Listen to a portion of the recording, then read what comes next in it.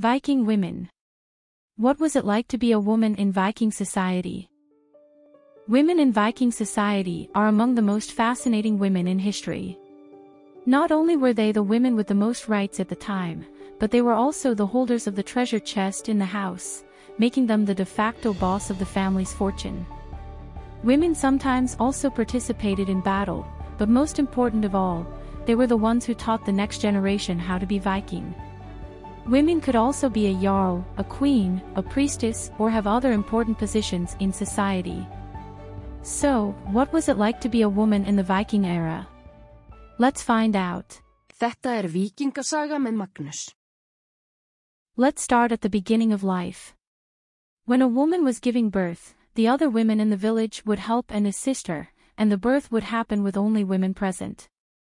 Men were not permitted to be present at the birth. This was 100% the women's responsibility. The death rate for children was high in Viking society, and it is estimated that about 50% of the children died before the age of 12. Giving birth, without any modern medical assistance, were also risky for the woman. If the birth was complicated, the lives of not only the child, but also the woman was at stake. To help bring the child into the world, the women would chant, have special items that they believed had magical powers, and sing songs.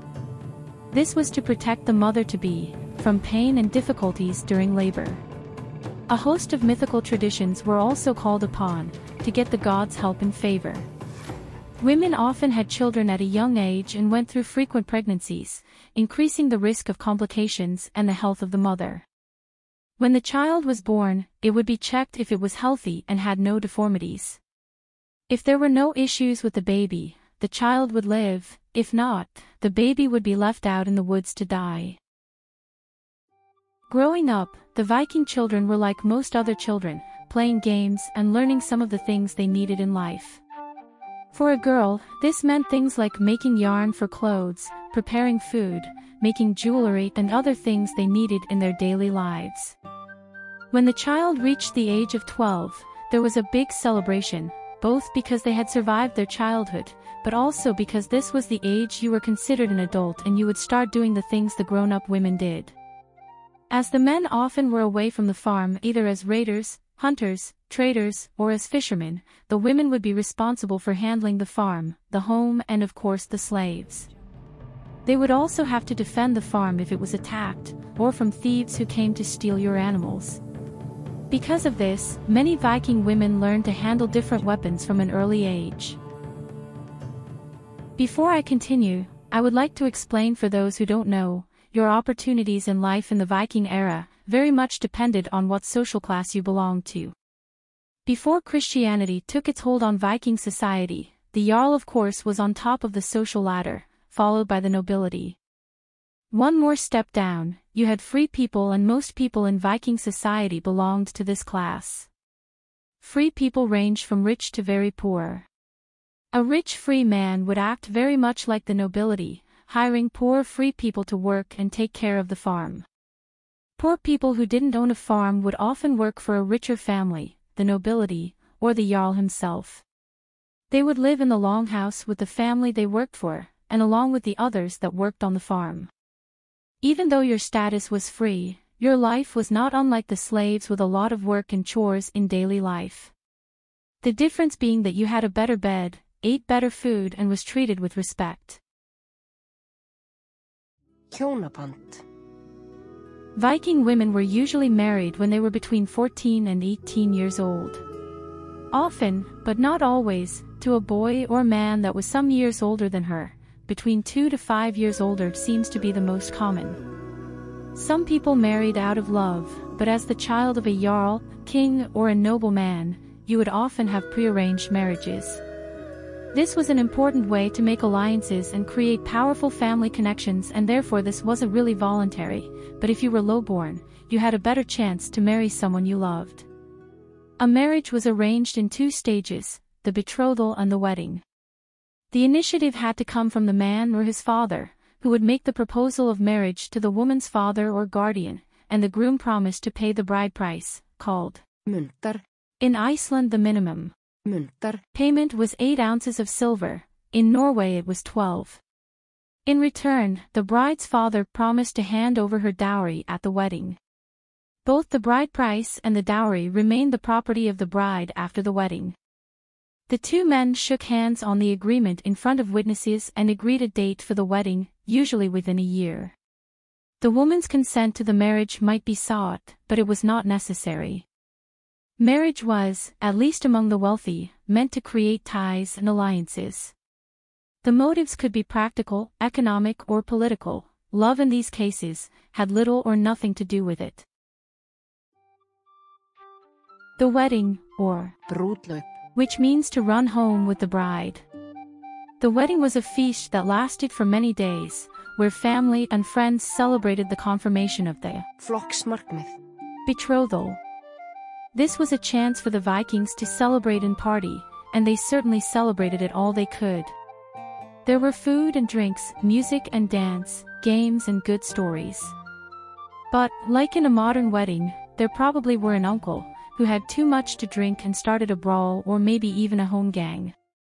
After the festivities, festarmann, the groom and festarmöi, the bride were led to a common bedding where they for the first time, at least officially, would share a bed.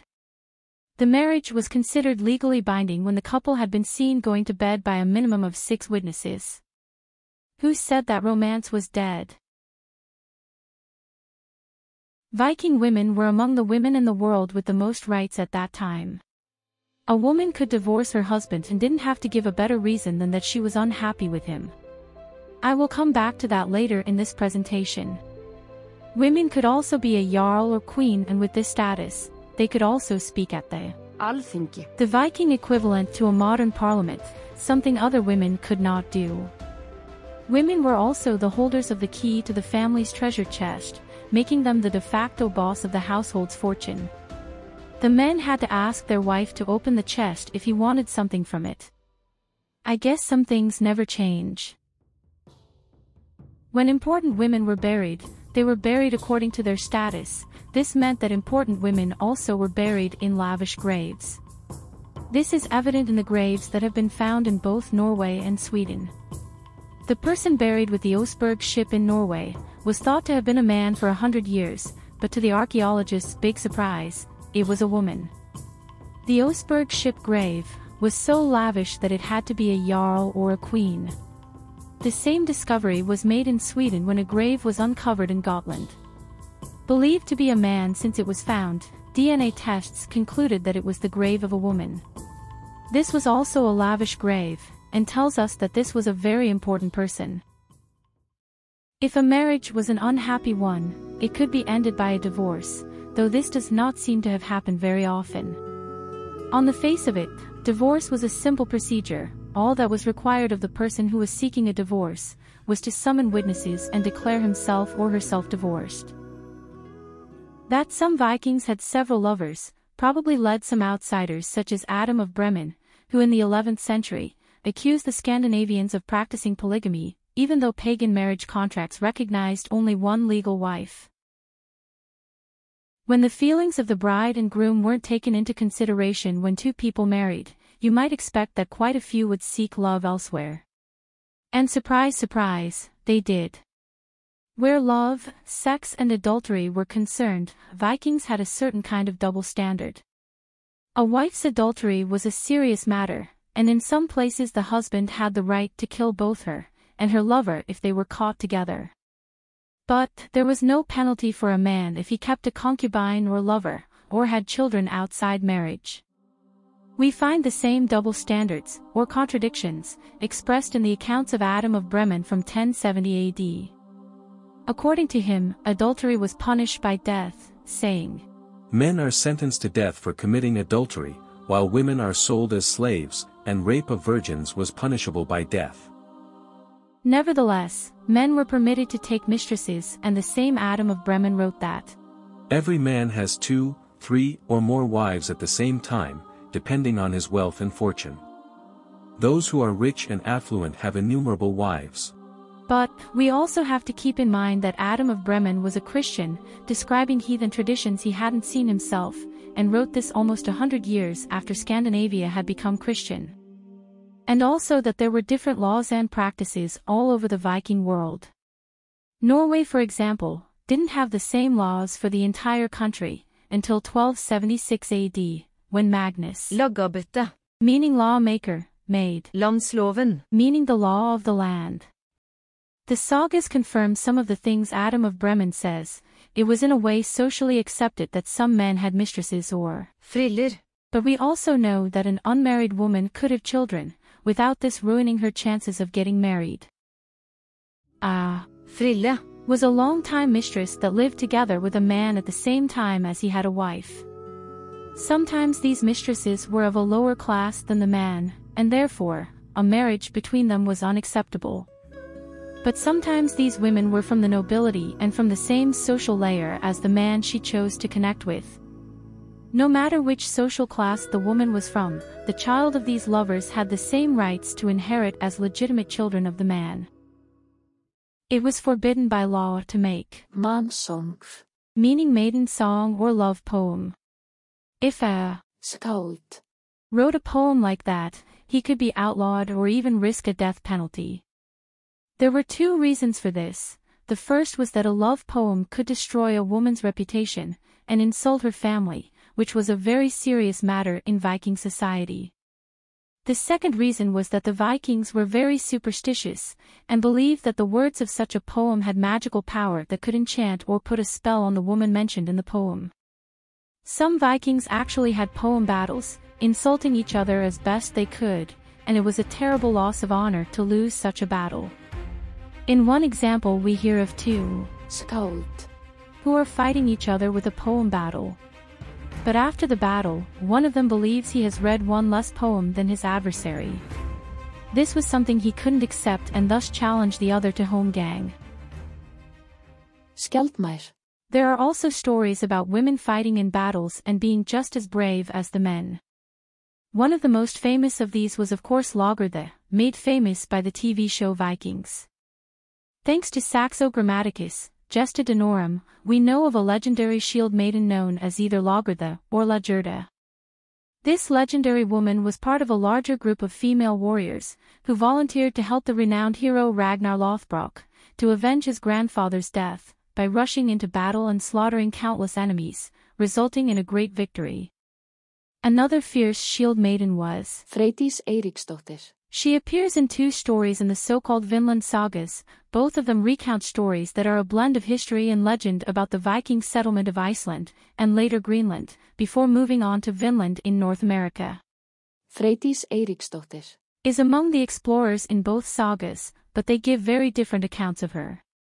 In one, she is heavily pregnant and scares off a group of attackers by waving a sword at them. But in the other, she is manipulative, ruthless and supposedly murdered a group of defenseless women, in cold blood.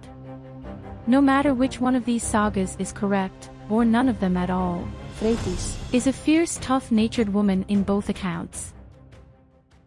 Dauða. When you died and hopefully went to Valhalla, you got a burial according to your wealth and status. Rich people had servants to take care of them when they got old, but if you came from a poor family, they might struggle to feed and take care of you and you would in this way become a burden. In some cultures, we know that old people sometimes would go out in the wilderness to succumb to the elements, and in this way, unburden their family with one less mouth to feed. And we do have one mention of similar sacrifices in the sagas too. And also knowing that Vikings would leave children they didn't want, out in the woods to die, a sacrifice by the old like this, either voluntarily or because they were pressured by their family, is certainly a possibility. And as usual, the Vikings did it in their own special way. This was called Ættestup. meaning genus dive or kinfolk dive. This meant that you would jump off a cliff to have a quick death, help your family, and this was a very honorable thing to do. But this is a controversial subject among Viking historians, with some believing that these are just tall tales from the sagas, while others believe this was practiced, at least in some parts in the Viking world. For a better illustration on what this was all about, I'll leave you with a scene from the TV show Norsemen.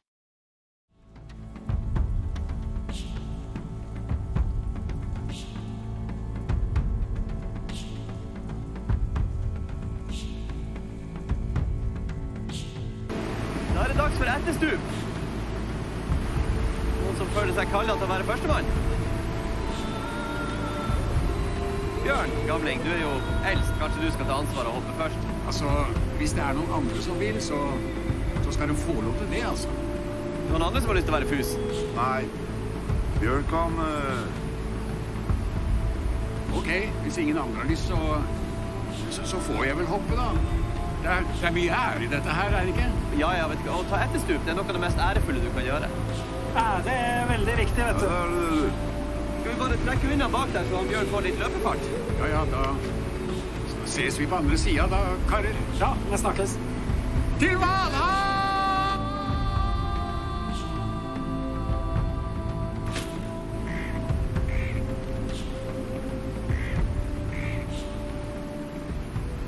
Ja, det står på, altså. I hope you liked this presentation, and if you did, please give it a thumbs up and subscribe. I cover a lot of Viking themes on my channel, but also other history, so please check out my other videos to see if there are some topics that might interest you. And I hope to see you in the next one. Skál.